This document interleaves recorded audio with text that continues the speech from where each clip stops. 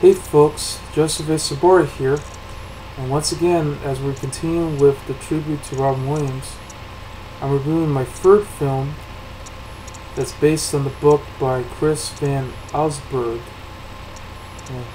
and this was one of his best-selling children's books from 1981 called Jumanji,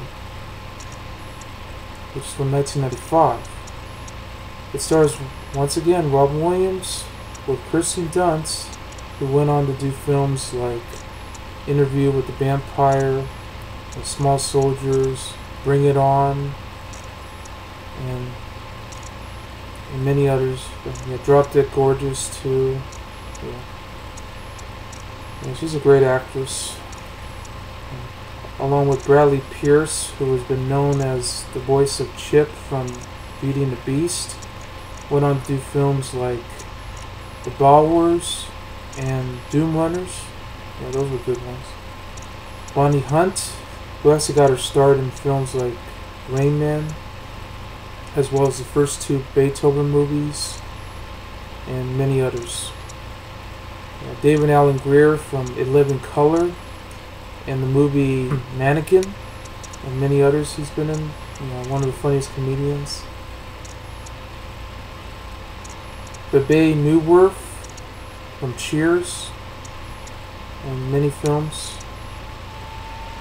Jonathan Hyde from Richie Rich and The Mummy, and Patricia Clarkson.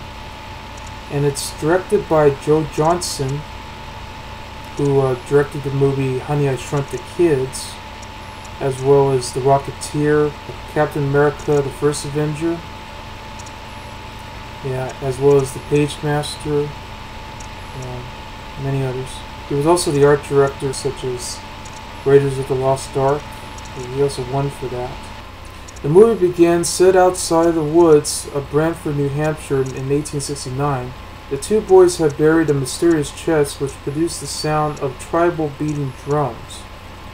100 years later, 12-year-old Alan Parrish, who had fled from a group of bullies to a local shoe factory known as the Parrish Shoe Factory, that's owned by his father Sam, who's played by Jonathan Hyde, where he actually meets one of Sam's employees named Carl Bentley, played by David Alan Grier, who actually showed Alan his futuristic shoe, which basically looks almost like a shoe that was produced by Nike, or in some cases Reeboks.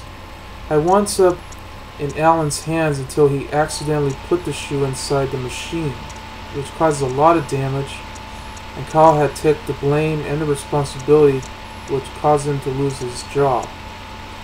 But outside of the factory, the bullies winding up beating up Alan and stole his bike. And after that, Alan had followed the sound of the same drum beats that he heard the same way that the two boys have heard inside the construction site, where he found a chest containing the board game called Jumanji, which he finally took home. And then after an argument with his father about attending a boarding school, he decided to run away with his friend Sarah Rittler, who actually arrived and brought his stolen bike back, and they began to play the game Jumanji. When the dice had rolled, some of the players' pieces had moved by itself, with the cryptic message appearing inside the crystal ball. And right in the center, Alan's first message tells him how to spend time until all of a sudden, that is until the dice had rolled from 5 to 8, and he got sucked inside the board. 26 years later, the siblings known as Judy and Peter Shepard had moved into the same house that Parrish once up in with their aunt Nora, both played by Kirsten Dunst and Bradley Pierce, along with Bebe Neuwirth. They both had lost their parents in a car accident. Both are named Jim and Martha. And once again, they started hearing the drum beats, and they wanted to play the game in the attic. And all of a sudden, a lot of things were going extremely wrong, such as mosquitoes, monkeys, and even a lion. And that's when Alan Parrish had finally arrived, now an adult, and he's played by Robin Williams. Yeah, already filled with a grown beard and loads of hair. He now discovered Judy and Peter about what's going on in the game. So after all this, Alan had locked the Lion in the bedroom and heads to his father's factory.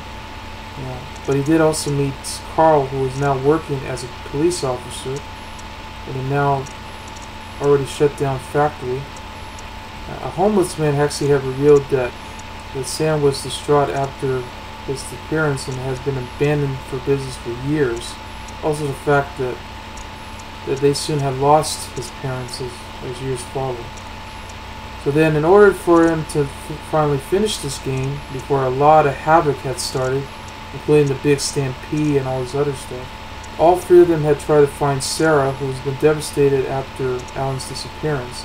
They persuade her to finish the game before something bad really happens, including the hunter that came along, who happens to be a resemblance to his father, and so on and so forth, and the whole thing became a huge mess inside the entire city.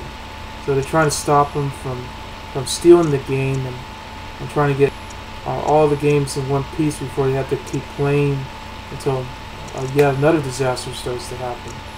Yeah, even with the house and other animals, it's like one of the biggest jungles that really appeared inside or outside of the entire world. So with the help of them, they had to find a way to finish the game before a lot of things have gone extremely wrong. And it's a very good film that's based on the book, and I used to read the book too a long time ago when I was little. Like, I think I was like 5 or 6 when I read this, because I was in elementary school. It's a very good book. If you love to see what was it like, playing a game that winds up coming back to life, it's like, wow, it was really pumping, edge of your seat type of fantasy adventure that you ever saw. It was amazing. It was actually, which was also interesting too, because they had a lot of great special effects, all CGI with animatronics and all this. It's funny. I don't think it looked as dated as it seems. I mean, this is like, the 90s really had a lot of good techniques at the time, because already Jurassic Park was one of the biggest films of the decade, and so was Terminator 2, because they both had some interesting CGI effects that they put into this movie. It may look a little cheesy as far as the effects are concerned. Especially the monkeys, because the monkeys look pretty, rather cheesy by making their face with their facial movements going around, and they look very creepy too. And all the animals too, including the lion. You could tell that they really did use a lot of CGI in all these scenes. So it was, and plus it was so smashing. It was very loud too at times. Yeah, because especially with that stampede with the rhinos and the elephants, the zebras, the pelicans, every single animal that they have from the jungle in the Wild Kingdom. It was everywhere. It was like, wow, you would have expected to see something like this about to happen. And it's just, just for that one game alone. But yeah, Robin Williams did a very good job playing Alan Parrish in the film. I think this was definitely right up there with his other roles that he's done. This was his second film that he actually winds up in a fantasy adventure after Hook, which came out in 1991. Same studio, by the way, TriStar Pictures. So, yeah. That releases both of these. And also, Bonnie Hunt from Beethoven and Rain Man. She was also very good too, playing the adult version of herself that they both played. So they seemed like, they had very good chemistry together.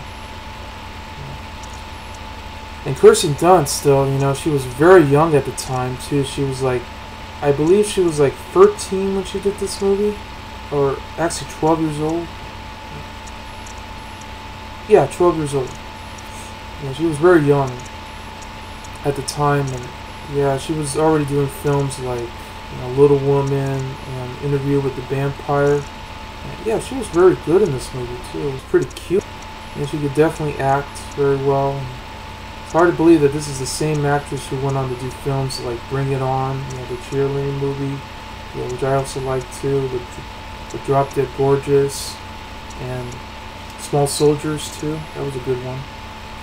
Everything. Yeah, and of course Spider-Man. Yeah, who couldn't forget that? Where she played Mary Jane Watson. Yeah, in the first 3 films. Bradley Pierce, who has always been known as the voice of Chip in the movie Beauty and the Beast. Of course, he also did the voice of Tails in the TV series Sonic the Hedgehog. And also went on to do films like The Bowers and Doom Runners. Yeah, I love those films too. Those are my favorites. Yeah, very good in this movie. David Allen Grier, as usual, always doing his comedic stuff. Yeah, he did a good job, just playing, a former employee winds up becoming a cop who, who his car has always been damaged all the time.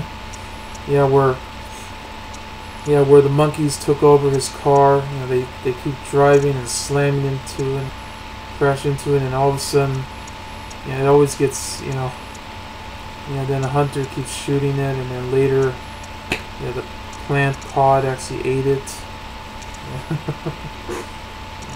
There were times when I actually did joke on that one scene with the plant pod, which I know was sort of like a resemblance to, Little Shop of Horrors, where I said, "Feed me, Seymour," after Perry got caught and the pod, got caught in the pod, and all those other scenes that went into it. Yeah, it's a really good film. I mean, you should definitely check this out. Especially if you love the book, Jumanji, you definitely would watch this. And even after the movie, they even had a board game as well that's based on it, too. Yeah, even a video game. So it's always interesting that they had a lot of stuff from the film.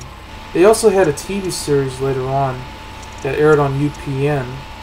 It was an animated series, and I thought it was really cool, too. It only lasted 3 seasons as the show went along, and quite different from the movie and the book. And they also had another sequel, which is also based on the book, called Saphira, or Saphira, A Space Adventure, which came out in 2005 by John Favreau. Yeah, the movie with Josh Hutcherson, with Kristen Stewart, of course, from Twilight. Ugh. But she was also in the movie Panic Room, so I always remember her from that.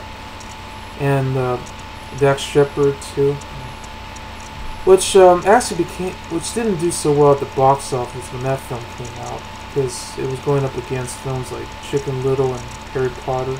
But Chicken Little was a shitty movie, but Harry Potter and the Goblet of Fire was actually very good. That was the first film that gave it a PG-13 rating, so on and so forth. But yeah, it's definitely a jungle out there, and if you must take a chance to see this.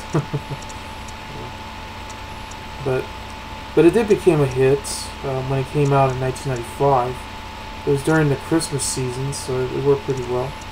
Because there were a lot of movies that came out during December, even though some of them were huge flops. But nevertheless, because it made $65 million, so that went pretty well for the production values that they went into it.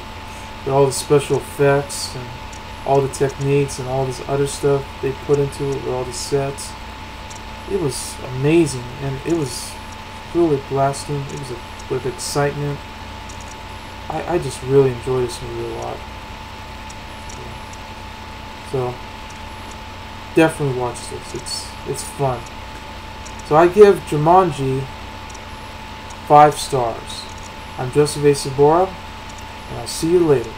Bye.